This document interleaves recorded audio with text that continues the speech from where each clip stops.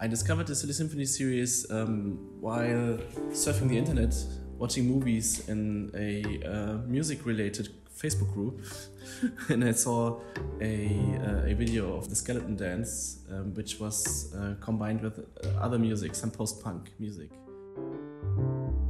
Never had this idea of working with cartoons. I enjoy watching cartoons, or I enjoyed watching cartoons. Also, like when I was younger, I did draw comics a bit, but not that much. But I never had this idea of that it might be like something that I might use for my art.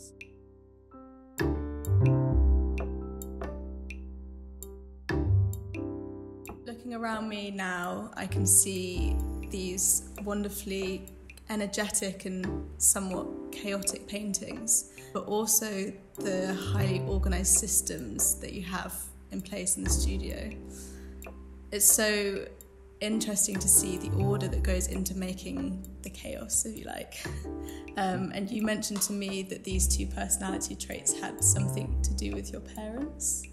Yeah, I guess yes. It's when I grew up, my mother she had a textile studio. She did like textile art, and her studio was very organized, and every small thing, every piece that she's been using, every material had some bigger or smaller drawer where it was put. So. For me, as a child, it was kind of hard because I didn't immediately adapt to that. But now I see that this somehow is. I mean, I can see that I work like that, or it's like connected to the way my mother had her studio organized. Yeah, but as you said, at the same time, yeah, there's this chaos, and this is more like maybe how my father was working in his workshop as a potterer and a ceramic designer. So I remember that he was always like, he had some kind of system, but no one would understand maybe like where the things were.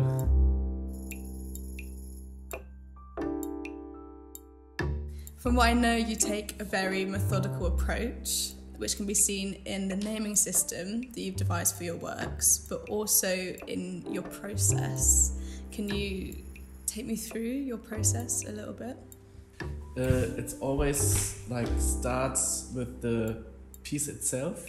So I prepare the canvas mostly before I know which movie I will use for it, which cartoon. So first ink and possibly acrylics, and then until I have there's some kind of substance on the canvas, and then I check what kind of movie I would like to use. So I go through the stills maybe, which I already have prepared. And if I feel like there's already nice material I can use, I take a few film stills from a sequence which I want to start with, and then I start drawing. And in between I paint with acrylics again. So this is really important for me because it makes it possible to be really free using the soft pastels to just draw and not think about how it will turn out in the end. It's just important that I just start working and I just work.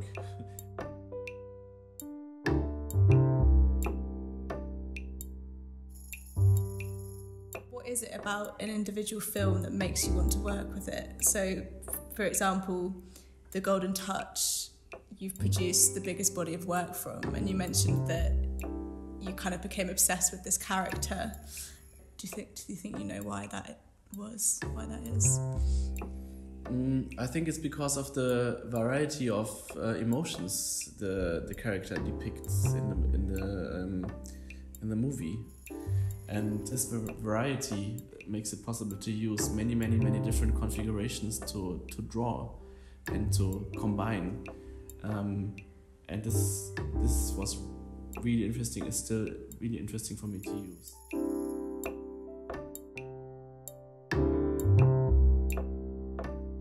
Going back to your process as well, I was wondering if there's also changes depending on what size canvas you're working with. Absolutely, yeah. If it's the bigger size, which I started for the exhibition, like the 195 by 240 centimeter pieces, they make it absolutely possible to get this feeling that you are when you look at the work, that it feels like you need time to look at all of the details and to understand what's going on, or try to understand. Because I don't know if I can understand everything what's going on there, but it's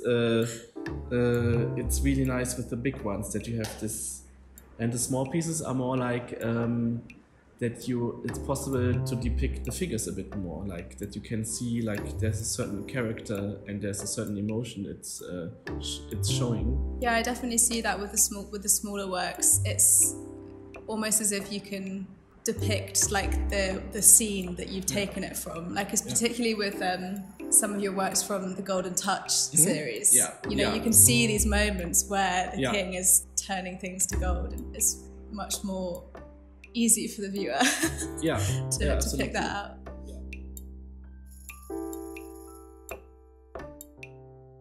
When looking at 35 TT80H 004 M0405, which is the tortoise and the hare, this is kind of much more fleeting, and the figures or characters are much harder to recognise and pick out.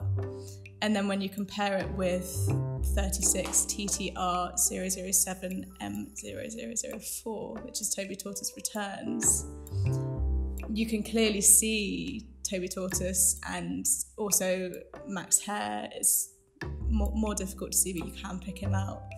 Is this a conscious decision that you make to include the characters more or not, or is it just something that happens much more kind of intuitively in the process? It's more like happening in the process, because the one piece where you can recognize the Toby Tortoise Returns piece is more like I stopped earlier with this piece, and it's a certain stage where I usually draw the scenes more completely, or the stills more completely, so you can see the figures or the characters less fragmented.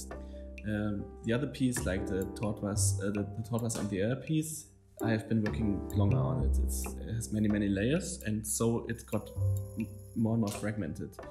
So that's really interesting. So does that mean that with the tortoise and the hare piece, that these figures are under there? Yes, always in the start. It's usually that it's more like the figures are more complete. But actually, the tortoise and the hair piece is really funny, because the red lines, which I did in the last step, they depict them more completely than in between. Like it was the last step, and I decided to draw them more completely finally, which makes the whole work like come together again. So this is the first time that all your Silly Symphonies have been kind of grouped together in this one object. How is it for you seeing all of them together?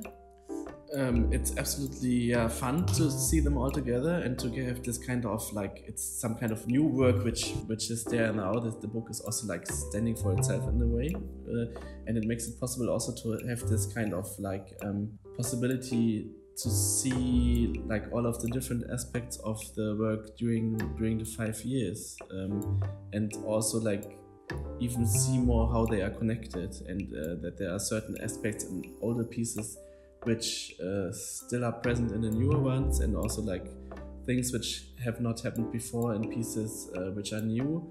It's really nice to see that the whole series makes sense altogether, and that it works. And this also doesn't make me afraid of going on, because I know that there's a lot of like things to find out and to invent again.